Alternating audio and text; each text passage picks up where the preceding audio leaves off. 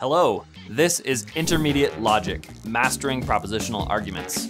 This textbook and video series is meant to follow after Introductory Logic, the fundamentals of thinking well, in the Canon Logic series from Canon Press.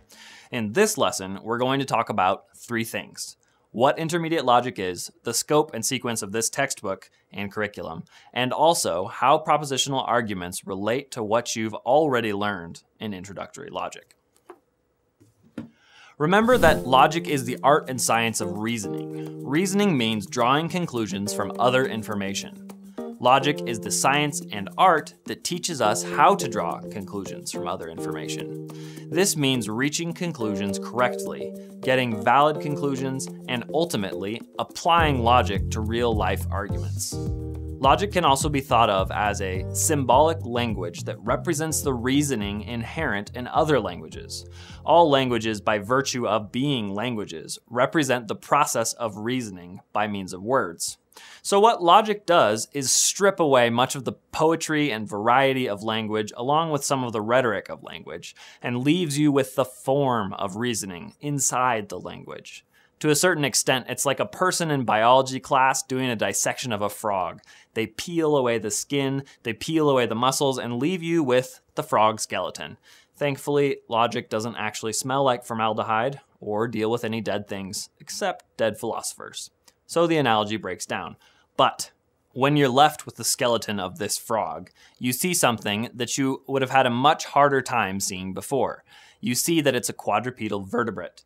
Now, besides being dead, the frog has lost a lot of what makes it a frog, but you've gained clarity with regard to its structure.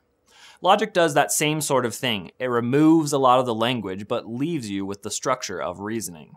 And that's the value of intermediate logic.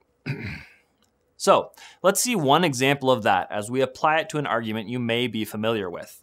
This is from C.S. Lewis's The Lion, the Witch, and the Wardrobe, where two of the children, Peter and Susan, are talking to Professor Diggory Kirke. In this scene, you get the famous line, "Logic, why don't they teach logic in these schools?" Here's the professor's argument. Either your sister, Lucy, is telling lies, or she is mad, or she is telling the truth. You know that she doesn't lie, and it is obvious that she is not mad. For the moment then, and unless any further evidence shows up, we must assume that she is telling the truth. So what logic does is take that fully written, fully fleshed out dialogue and strip away a lot of it and leave you with the bare form of reasoning behind the professor's words. You would represent it this way. Your sister is telling lies, that's the variable L. She is mad, the variable M. She is telling the truth, the variable T. So we write that out as L or M or T. The little V's are or symbols. Don't worry about that, we'll learn it all later.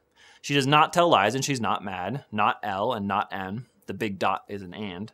Therefore, she must be telling the truth, therefore T. The three dots are the therefore symbol. You remember that already from intro logic.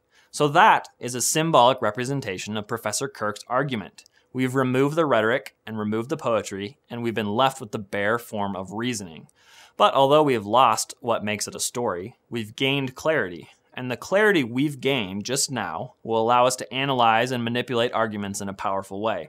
Also, when I say manipulate, I don't mean like an evil mastermind with a whip and a cape.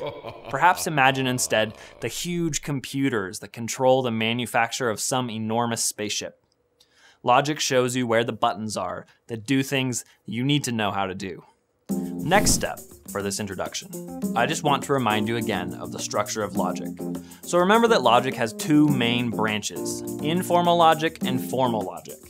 Informal logic does things with terms, statements, and fallacies, and we learned all about that in introductory logic.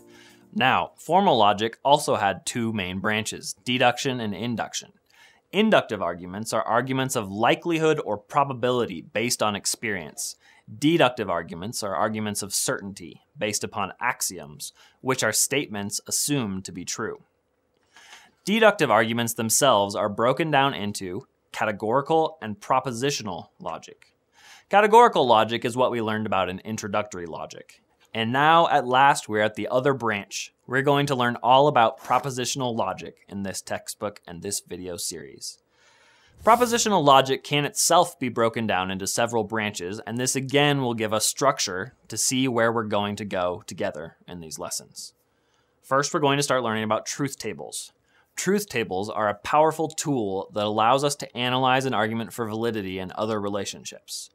Then, formal proofs of validity are ways of deducing the conclusion from the premise.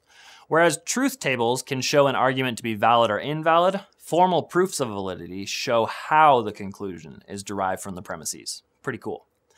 Truth trees are another powerful tool that we can use to analyze arguments and analyze propositional statements. Finally, digital logic is a powerful modern-day application of the things we're going to learn in the other parts of these lessons. You're going to enjoy intermediate logic, and even if you don't, it's going to teach you to think in new and different ways. We have a ton to cover, so I'm going to cut that off right here.